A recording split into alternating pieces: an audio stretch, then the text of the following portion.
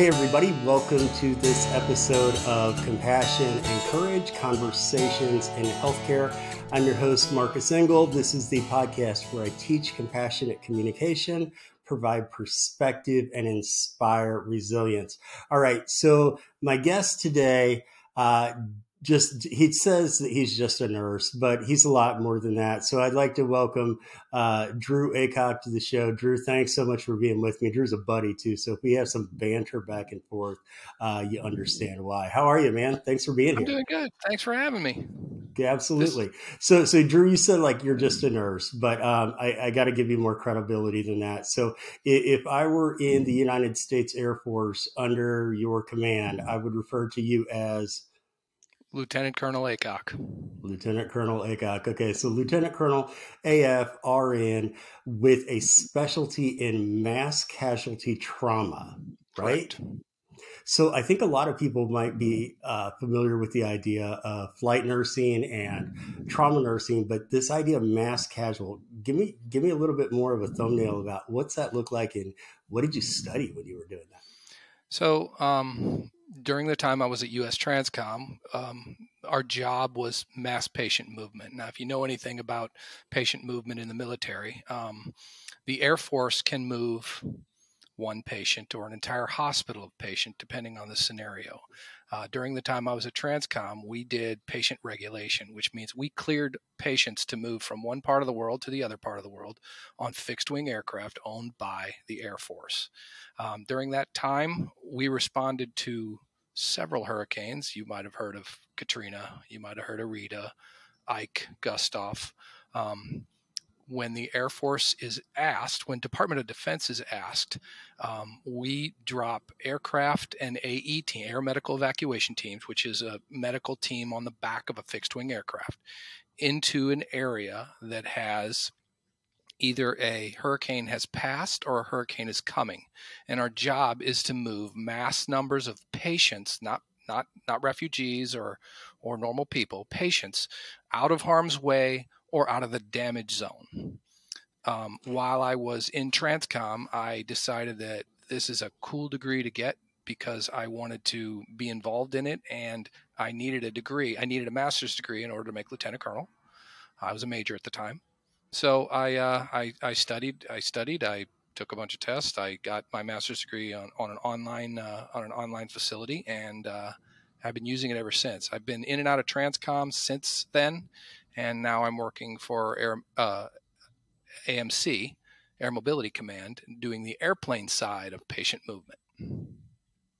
And so that's based out of Scott Air Force Base in Southern Illinois. And headquarters AMC is Scott. Yes, sir. Yeah. And so your current position and role, what do you do in your current position? So right now it's kind of long-winded, sorry, but it's the right. Chief of Global Aeromedical Evacuation Branch for the 618th Air Operations Center at Scott Air Force Base. An Air Operations Center is a C2 entity, a command and control entity that moves cargo, it moves people, it moves patients from anywhere in the world to anywhere else in the world. AMC owns the 618th, and the 618th is the only global Air Operations Center that Department of Defense has. It's the only one. We're the only one that move into and out of every theater in the world.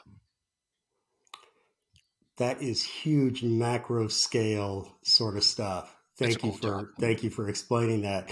Can we come back to a micro scale?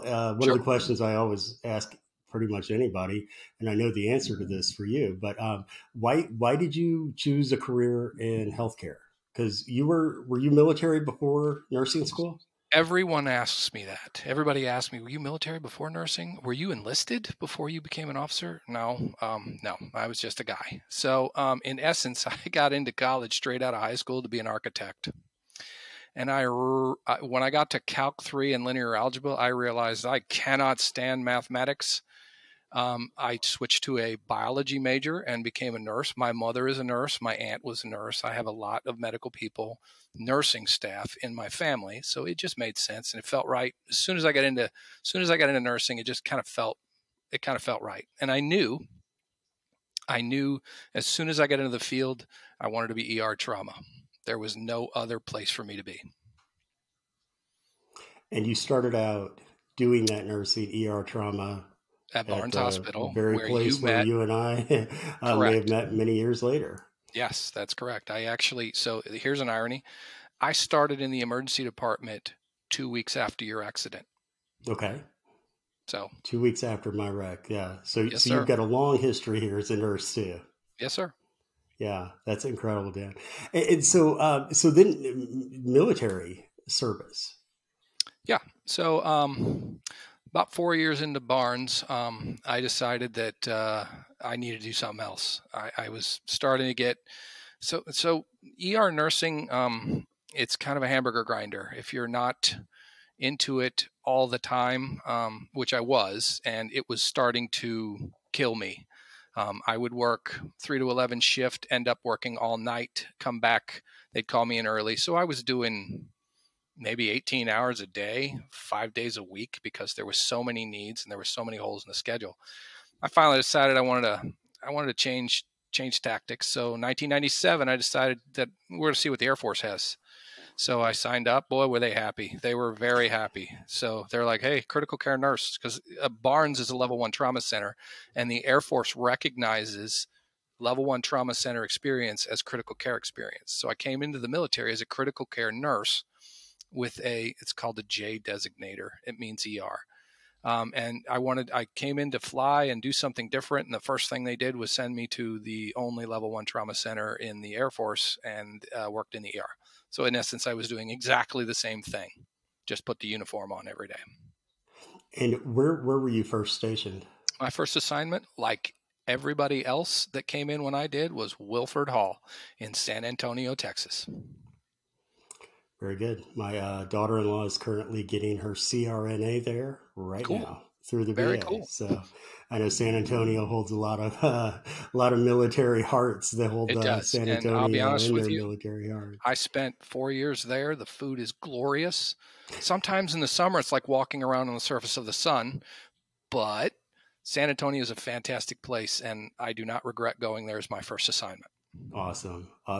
So, and we should also point out here that you certainly would think of flight nursing and trauma nursing with the military, but we also have to keep in mind the several years that you spent as a nurse at Barnes in the early 90s when things were significantly more violent maybe than they were for the next 20 years or more, 30 years. Yes. Did that experience in the ER well prepare you for what you would be doing later with soldiers' lives instead of civilians? So here's a side note. So when I got into the military, when I got into the ER after nursing school, I wanted to absorb everything all at once. I wanted to do and see everything. And we had some great preceptors in that emergency department. At the end of, I'd say about my mid-tour at Barnes, I call it a tour because that's what the military calls it, but my mid-time at Barnes, I thought that a farming accident was the worst thing that could ever happen to a human being. And then I went to war, and it's not even close. But to answer your question, I value more than anything else experience. So when I came out of Barnes and dropped into Wilford Hall as a lieutenant, and Lieutenant Butterbars are not supposed to know anything, but when I came down there, I came with level 1 trauma experience that you can only get in certain cities, violent cities. I say violent. St. Louis is a great place to live, but it does have its bad side. So when I walked into that unit, I humbled myself because, you're a lieutenant, so everybody's ordering you around. But the experience that I gained at Barnes was priceless.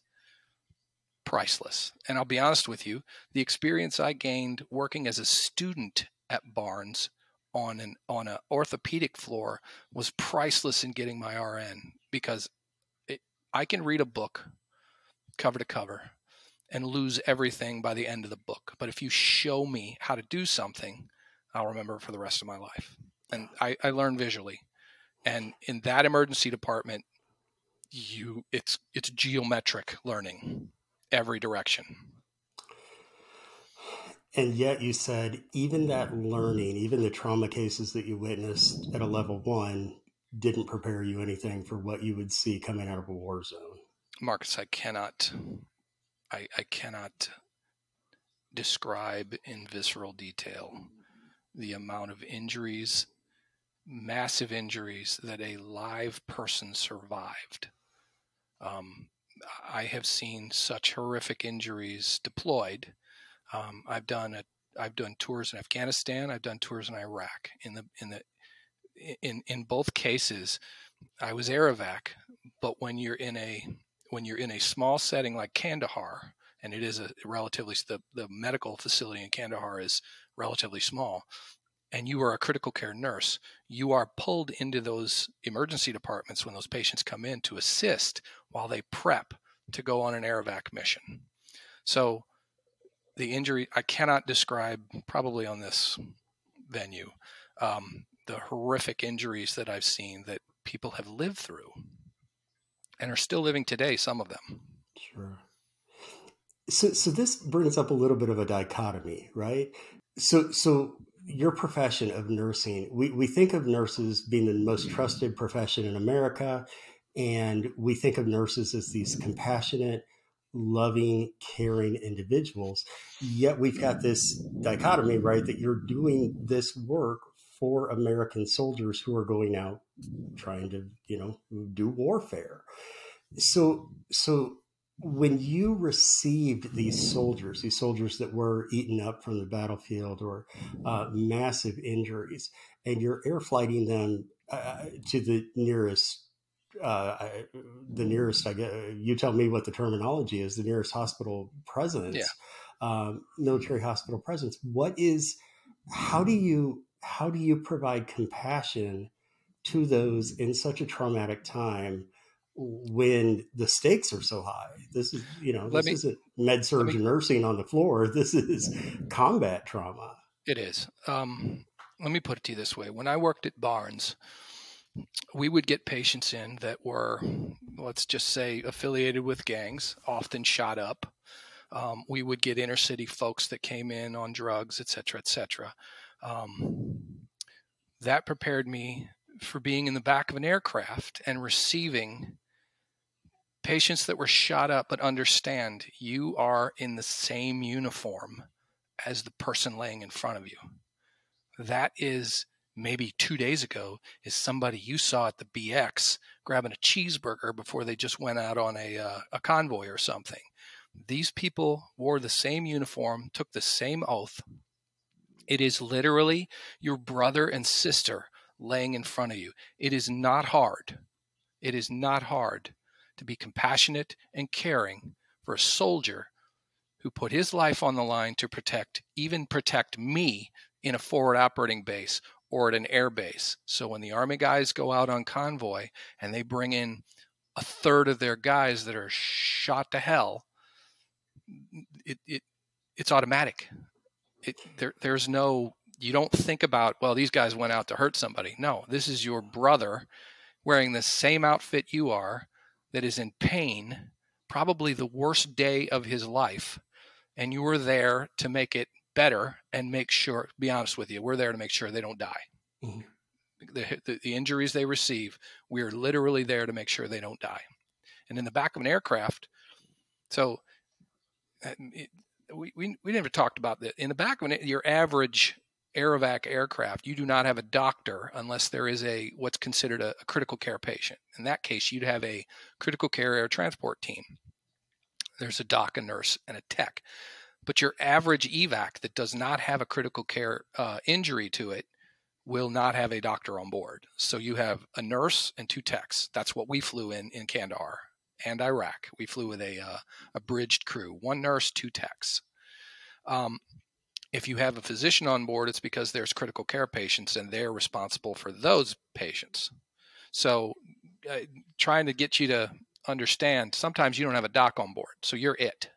You are not only in command of everything behind the cockpit, as long as there's a patient in there, but those patients' lives are in your hands and in your tech's hand. And some people are made for emergency and trauma nursing like you. But everyone, I think, who works in any capacity of healthcare is still dealing with time limitations, right? You've got to, like you said, you may not have a doctor on board, you may not have enough of the professionals that you need on board at that moment. So how then, when you're running codes and dropping blood in, and how do you keep it all going? How can you show? How do you truly convey compassion, that compassion that you feel, to your brother or sister that's laying there injured? How do you do that? So it. Are we I talking remember. military? Are we Let me talking harken military back to setting? something. Go ahead. Let me harken back to something that I heard you say at a conference several years ago, which is that you get these soldiers in there, and we certainly know that there's these systems of hierarchy throughout the military. And yet I remember you talking about your patients who would walk up and say, "Hey, I'm Drew, I'm your nurse," not "I'm major Yeah. or colonel or lieutenant colonel," but using your first name, which kind of brought you down to be on the level where they were. Well, I have been in a setting, and it was Wilford Hall. Wilford Hall is a training base for active duty basic trainees. And I have actually had a nurse in front of me order someone to lay at attention. Now, realistically, what he was trying to do is tell that airman basic, don't screw around in the room. And when he was screwing around the room, he had to order him back into, you're in training. You're never out of training while you're here, not even at the hospital. So I've never been that guy. Now, I won't say that I haven't been assertive in a trauma setting during a resuscitation when I see things going wrong, or I have to call the room back into reality when the patient's going down the drain, and not everybody is seeing that. But in the back of an aircraft, when you are addressing a two-stripe Army guy or Navy guy who sees the rank on your, well, realistically, when we flew, the only rank would be at the here because everything else is stripped. You flew sterile. But when I'd walk up and say, "My name's Drew, I'm your nurse. I'm here to take care of you. Is there anything I can do for you right now? Are you comfortable? Do you need meds? Do you need pain meds?" They would always say doc. They call you doc. If you're a nurse, everybody gets called doc in the back of the plane. Even my med techs would be called doc by the Army. Now, the Air Force people, they know the difference between a nurse and techs. Although, realistically, except me being older, you can't really tell. But again, it's coming down to the patient's level and realizing that they're injured or hurt. I realize they have to maintain discipline, but in the back of an aircraft, when you are headed towards another hospital and you've got 35 patients in that aircraft that all need to be addressed, I don't have time to have them worry about calling me sir. I have to manage my time as fast as possible and get them the best care as possible. And again, I keep saying this, nobody gets better at altitude. So my job is to make sure nobody gets worse at altitude. And for lay people like me, what do you mean when you say nobody gets better at altitude? When you go up to an 8,000 foot cabin altitude, that's the pressurization in the aircraft. If you're in the back of a cargo aircraft, it's loud, it's vibrations, it's cold, and you're in a state of hypoxia. Well, when you're in a state of hypoxia, you're not getting better. So even people who don't require, you've been on a long flight. You get off that flight, you're exhausted. Try to imagine a patient who's already exhausted from the injury going on a 3-hour flight from Kandahar to, well, it's not Kandahar to Bagram. That was an hour flight. But from Bagram back to Launchstool, which is more like a 10-hour flight. Getting off that plane, now all you've heard the whole time was the roar of the engines, the cold and heat, because that aircraft is impossible to keep hot everywhere. And it vibrates. Everything vibrates. So your body is under constant barrage of senses. Your senses are being beat to death. You are physically exhausted when you get off that plane. As a nurse flying in the back of it, I'm exhausted at the end of the mission. Mm-hmm. I cannot imagine being a patient all coming on board that aircraft and not feeling like you can't sleep. You're exhausted before you get on. I can't imagine what happens at the end. So that's what I mean by nobody gets better at altitude. You're in a hypoxic environment. It's loud. It's noisy. There's sometimes there's fumes in the back of that aircraft if it's a KC-135. Anyways, but you don't get better at altitude. You just don't. We try to make sure you don't get worse.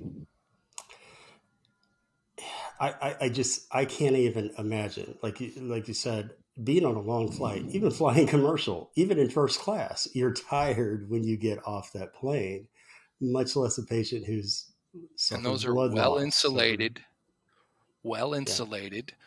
well pressurized commercial aircraft that are meant to keep you as comfortable as possible. I've shown pictures of litters. It's basically a piece of cloth strapped between two big poles. Not the most comfortable place to, even if you're laying down, it's still not the most comfortable place to lay for 10 hours straight. Amazing. And to think that you were helping guide those first steps through traumatic healing for our servicemen and women. Thank you for your service. Thank you for also taking care of our service. Just doing my job. Absolutely, just doing my job. That's what I always hear from you. But it's a lot more of a job than many of us will ever experience or know. So I'd love to ask you about what were some of the situations that you found yourself in when you were actually doing mass casualty response? Like you said, before Katrina came to New Orleans, you were helping evacuate patients, right? No, Katrina was an after event. After event for Katrina. So okay. We were on the ground in New Orleans airport we got there 2 days after she blew over. The reasons aside, so the only way we get there is if the state asks for help. They didn't ask for DoD support until after the event, so we got there afterwards. Now we staged aircraft early, but so Katrina was a benchmark of learning for how we are supposed to do things and the mistakes made early on. Mm-hmm. What was happening in that airport is helicopters, ambulances were told that is the jump off point to get on a military aircraft to be evacuated out of the area. So they were bringing people in from hospitals that had no power. Half of them were underwater on the bottom floors. People that had all kinds of people with all kinds of ailments, some of which we're talking, some of the hospitals they evacuated were like geriatric facilities where mm-hmm. people didn't speak. They were just there. And they all flooded in. So it was our job to figure out what was wrong with them and get them on an appropriate aircraft with the appropriate amount of health care on board that aircraft, meaning I can't put 25 critical care patients on the back of a C-130. The requirements for electrical, the requirements for oxygen, it would overwhelm the aircraft. So we had to marry up non-critical with critical on board an aircraft that can carry 5 critical and 30 non-critical on litters. And these aircraft were geared for maximum litters, meaning maximum beds. So that was our job on the ground there to try and make sure those patients didn't die at altitude or didn't get worse at altitude. And again, some of the patients, so normally when you transfer a patient, you get report from the hospital sending. You know a little bit about that patient, just enough to make it safe. And then you give that information to the nurse sitting on the back of the aircraft. We had nothing. We had people show up without name tags that were just brought in by a helicopter, brought into our area, staged, and then we had to send them out. We were handwriting manifests. I actually remember having a manifest that said woman in pink pants because we didn't have any other information other than the fact that she was wearing pink pants. So the manifest said woman in pink pants, man in green shirt and blue shoes, blah, blah, blah. Because the people that were being brought in, some of them didn't have any identification. All their worldly possessions were left in the hospital, and there was no name tags. So again, that was extremely challenging. Now we've gotten better.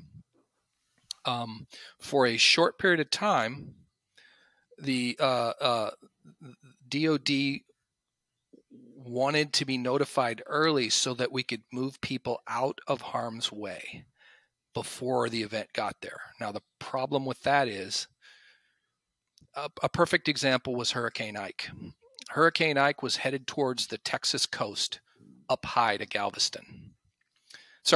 Up down low to, was it Corpus? It was around Corpus. So prior to that hurricane getting there, in Texas, it's the judge that presides over the area of Texas and the facility OIC or CEO that makes the decision to evacuate. So that hurricane's coming in.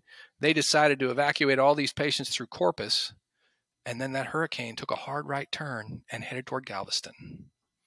So I have all these patients staged to leave, sitting on a flight line in the back of an ambulance. Some of them are critical care on ventilators. And when that hurricane turned, the CEO of the hospital and the judge ordered all of those patients to be returned to the hospital, even though the state EOC was saying, we need them to get on the aircraft because we need the ambulances to go up to Galveston to evacuate those hospitals. So it was a mess. So wow. After Ike, they kind of did an about face. So states now don't ask for help unless there has been damage to the point of their infrastructure where they need DoD support. Wow. So now it's an after event instead of a pre-event. Wow. Drew, this is awesome. And I feel like I could continue to talk to you for hours, as we have done many, many times. Yeah. You talked a little bit earlier about the ways that you bring yourself and your rank down to the level of your patients. One of the questions that I ask all of my guests, and one of the questions that I start out every semester with my pre-meds, is to share a story about a time that someone was there for you, or that you were there for another person. And I'm sure you've got millions of stories about ways that you were there for your fellow airmen and fellow service members. Is there a story that comes to mind when I ask you, can you think about a time that somebody was there for you? Well, how about we do the other way, that I was there for someone? Because I have something in mind that is quite unique to the situation at hand. My first combat deployment was into Kandahar, Afghanistan. Well, sorry, it was in Bagram at first. Bagram is it sits in a bowl at 5,000 feet. It was in the news because we evacuated Bagram right before Kabul happened, and that was the staging area. So anyways, it's about an hour north, I think it's north of Kandahar. About a month into my deployment, they moved me down to Kandahar, me and my team down to Kandahar, because the ops tempo in the area around Kandahar was getting hot. There was a lot of conflict down there. Now, this was right before we invaded Iraq, or the Iraq War started. How about that? And we're talking the first Iraq War. We're talking the first time we were sitting in Kandahar when the first tanks rolled over into Iraq. We were watching in a Connex on a TV. So I'm talking that time frame. It was 2002 and 3, between 2 and 3. So so I'm AE. So I sit in a tent waiting for a patient to come in that needs to move to a higher level of care. So Kandahar is a lower level of care. Bagram is my combat support hospital, so they're a higher level of care. In essence, so let's get to the story. We got notified that there was a firebombing. I believe it was a firebombing. There was a lot of, and this didn't hit CNN too much, but the number one export out of Afghanistan when I was there was poppy seeds. We all know what poppy seeds are used for. So there was a lot of By the way, poppy seeds are not used for bagels. They are used to produce the other kind of poppy seeds. Right. So there was a lot of, how do you call it? So you had a drug entity over here and a drug entity over here, and they were always fighting. We got notified that a woman and a father and mother and child were brought in because they were the house was firebombed. She was burned pretty severely. The father ended up dying in Kandahar, and there was a 5-year-old child with him. The kid was not hurt, but had nowhere to go. So we were tasked. We got notified that we're going to move this woman from Kandahar to Bagram, which was on average hour and 20-minute flight on a C-130 J or H model. We got notified that they didn't have an aircraft at the time, so the C2 entity that was there pulled one out of the sky. Basically, there was one flying around on a mission, and we told it to land because we had a patient to move. Now, C-130s can be configured. They all have the equipment in them to configure to carry patients. They all have that capacity, and they're pretty much standardized. Well, this one was a J model. Now, that's important because they fly a lot faster. So this guy lands, and we go in to configure the aircraft. We get it set up for one critical care patient. The CCAT doc, the critical care transport doc and nurse, was part of our team. They were attached to us. So they bring the patient out, and she's pretty bad. She's got a tube in her mouth and IVs going. She's got burn dressings everywhere. And then this 5-year-old kid gets brought on board by one of the Ravens. A Raven is in essence, it's a guy in uniform with a bunch of guns that's supposed to protect the aircraft. That's its only job, is to protect the aircraft. So he carries his 5-year-old kid on board who is absolutely terrified. So it's obvious he had never been in a vehicle before, and definitely never been in a plane before, had no idea what was going on, but he's a 5-year-old kid. And his mom's hurt. And his mom is very badly hurt. So I can tell you this. Let me jump back just a little bit. This is my first combat deployment. I went through all kinds of training to get prepared for it. Sea Bernie training, where they teach you how to survive chemical warfare and all that fun stuff. What they do not tell you is the amount of children you are going to see in war. They do not tell you that. We were presented with lots of children. This particular kid was not injured, but was terrified. So we bring the mom in, we get her buckled into the mechanism that holds the litter, and we sit the child down kind of close to her head, but far enough away that he wouldn't be in the way. Now, he kept trying to get up, and that's a bad thing when you're flying. So I had me and 2 of my med techs. They were working on helping CCAT prep all this stuff. I'm getting the aircraft ready, getting a report from the doc on board, because I've got to do some documentation as well. And I sit across from the kid. Okay. We take off, and the first time this ever happened on this flight. So Bagram has a big, long flight line that the aircraft takes off, and it climbs very quickly to a higher altitude because ground fire can't hit them as easily. What was happening is the bad guys, whoever they are, were propping up these previously left rockets, pointing them towards where they think it will go, and then lighting a fire underneath it. It's like a bottle rocket. It's going to go up, might hit, might not. So about 6,000 feet on ascent, I have a headset like this on, not like this, but I have a headset like this on, and I hear the pilot yell, "Evade." Now, I don't know if that was a reaction or what. Now, we're buckled in. The aircraft lays on its side, pulls up hard. You hear flares go off, and in the back of a C-130, flares being fired, if you're sitting on a wheel well, sound like a shotgun blast going off. I'm startled. I kind of think I know what's going on, and I look over at this child who's inconsolable now, just crying to beat the band. So scared. Yeah. Aircraft levels off. We get to an altitude where they can't reach us anymore. And I jump up, and I come down, and I sit next to him, and I'm a dad, so I'm trying to calm him down. He's not really calming down. He's trembling. It's cold.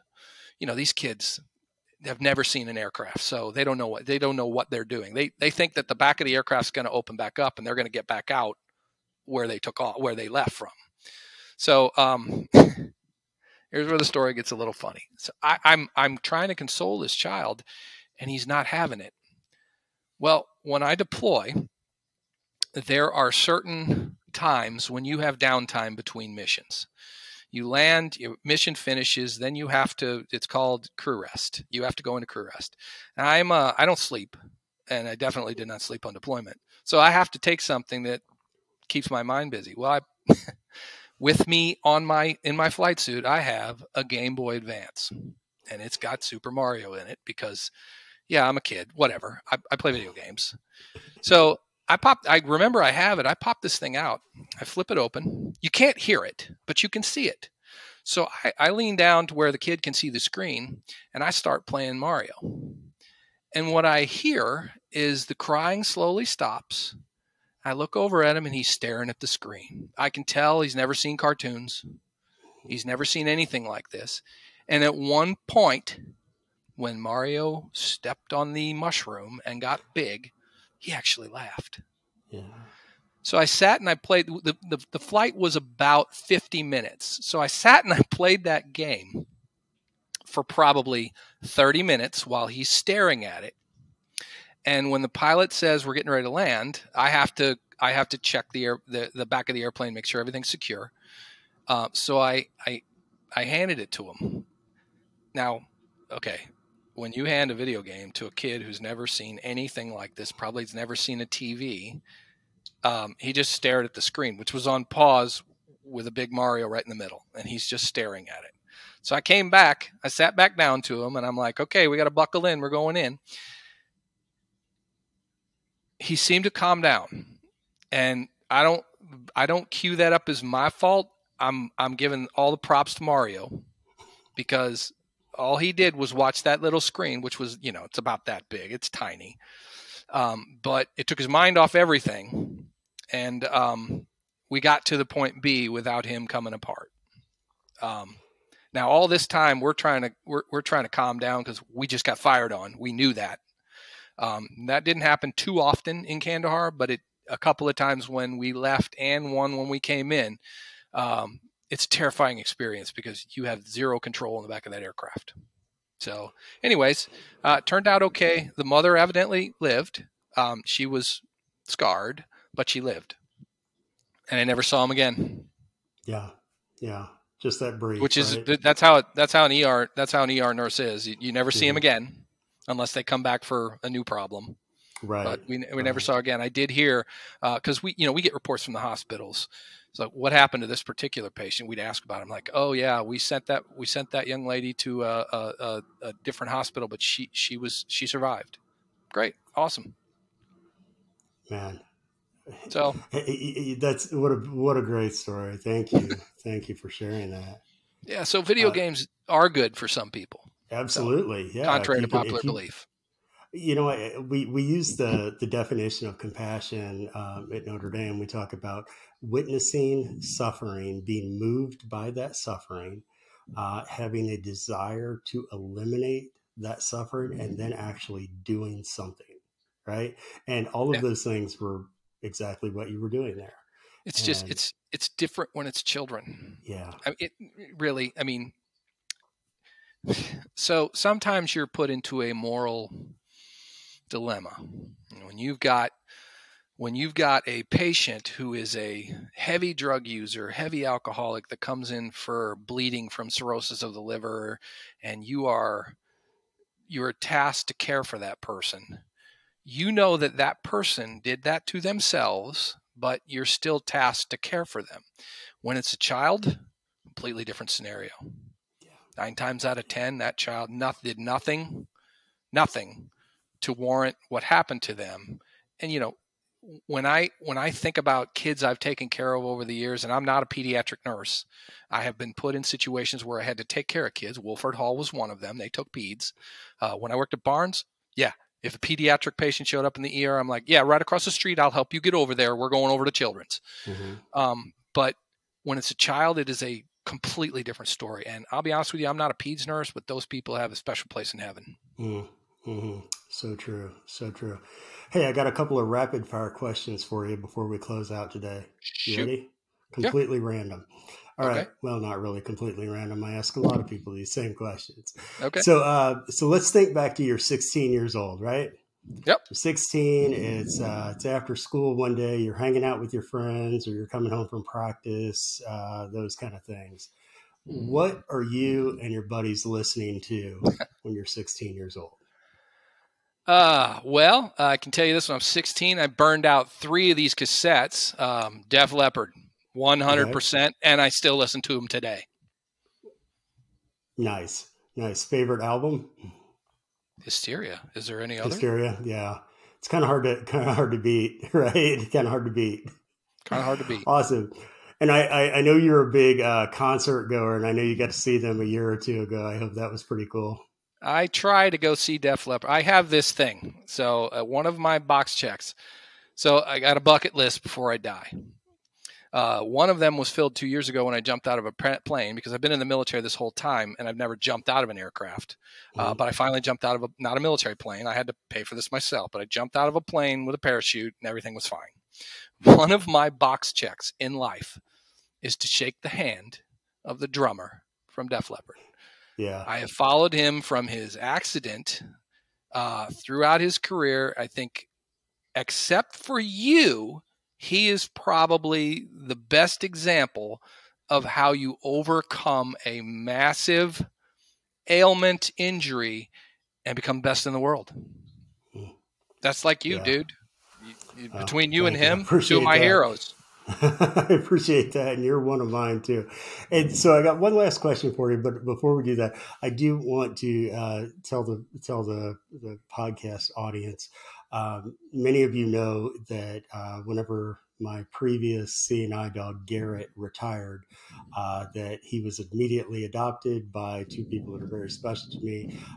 Dru, the husband of the clan. So Dru kept Garrett for the next several years until he crossed the Rainbow Bridge. So, man, I thank you again for taking care of my dog in his golden years. He was an awesome dog.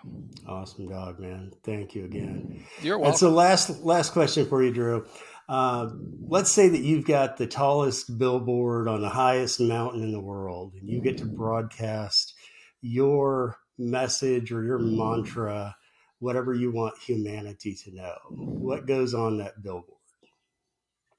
Interesting. What goes on that billboard? I think probably the statement would be care more for each other, because literally we're all we got. And if people, you watch the news, it's depressing. I think that if we cared more about each other, just random strangers, it would be a better place and a lot easier place to live in. Yeah. I'm not political, so I'm not going to get into that. I'm a tactical nurse. I'm not a political person at all, but caring for each other is probably the first step to making this world better. Absolutely. And sometimes that's a hump. Absolutely. All right. Well, Dru, Lieutenant Colonel Dru Aycock, thank you so much for spending some time with me today. I look forward to seeing you again, hopefully in the not too distant future. And listeners, thank you for being with us for this episode. This is Compassion and Courage, Conversations in Healthcare. I'm your host, Marcus and Dru, and this is the podcast where I teach compassionate communication, provide perspective, and inspire resilience. Please remember, if you have not already, to subscribe to the podcast, share it, like it, do all those kind of social media interactive things. Appreciate you all, and we'll see you next time. Thanks, buddy.